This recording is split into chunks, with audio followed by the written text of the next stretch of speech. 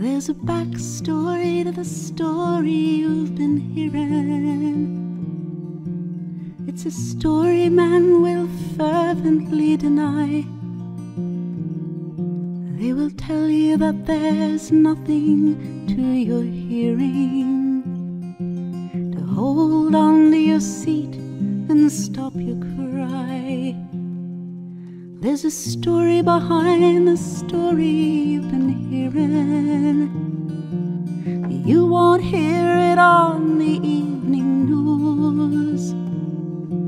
It's a story made of lies and desperation, taking power by tricks and subterfuge. Listen deep to the cacophony of voices, for agendas that seek to catch your mind, condescending to your making of the choices, in narratives that only seem to bind.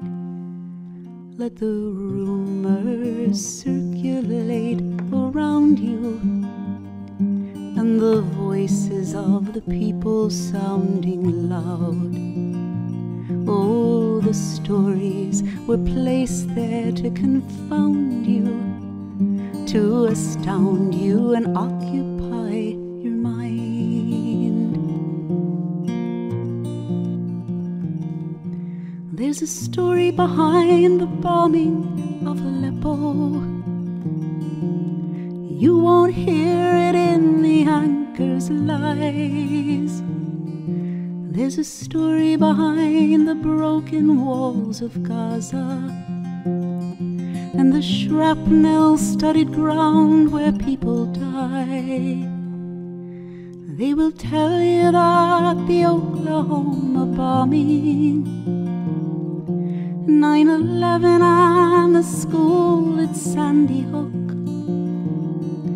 happened just the way the government is telling.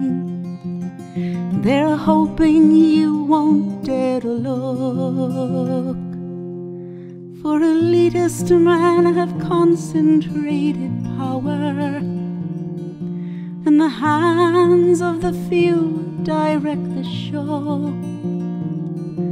And they'll warp the truth and wound at their discretion in the shadows, so no one ever knows.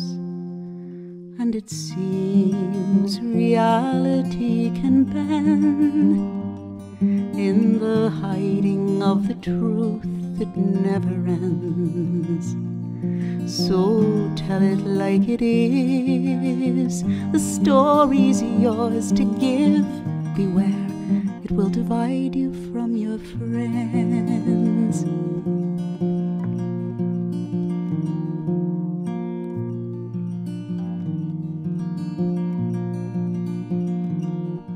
There's a backstory to the story you've been hearing. It's a story man will fervently deny. They will tell you that there's nothing to your hearing, but get up from your seat and raise your cry.